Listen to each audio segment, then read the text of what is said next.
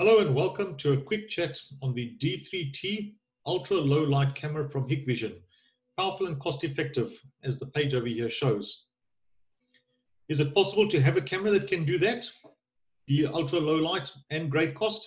Yes, we have been able to merge that over here into performance and cost. So you've got a camera that doesn't cost you a fortune, but does give you great performance in low light. How do I know what to ask for? How do I know if I've got a D3T camera? Well, there's the code instruction from Hikvision, and the red block around those characters, the D3T, identifies that specific series of cameras. In this instance, the D would be for 2 megapixel resolution, and the 3 talks about this low light camera series. Do we just get low light? No, we get a bunch more. I've also got true wide dynamic range. It's a great feature. There's the low light. There's autofocus if you've got the appropriate models. 4-in-1 video output, and an on-screen display menu for doing some configuration in the camera. What does it look like are the questions that often are most important. And so here would be a normal camera picture showing a street, a little bit dark. With the D3T, you've got this kind of an improvement, drastic change. Suddenly you can see the poles in the back. The other part that we mentioned over there was wide dynamic range.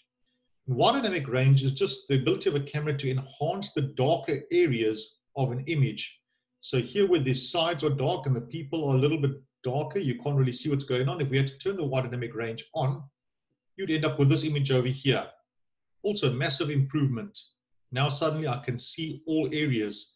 And that's really critical with the D3T. You want to be able to see more and see better.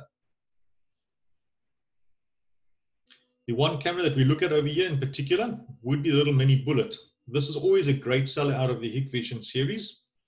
And there you can see 16D3T. And it's not just a normal camera. This has got smart IR, AGC. I've got my color, day and night modes that I can look at, image settings, wide dynamic range, all those kinds of features that are adjustable and are done on up the coax from the recorder.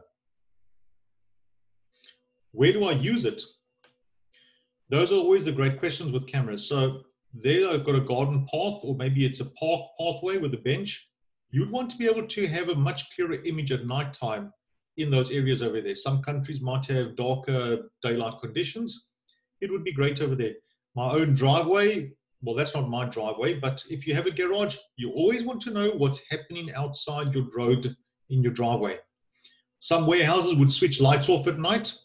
This would be the ideal kind of a camera, once again, to just have a much clearer understanding of what's going on in the warehouse.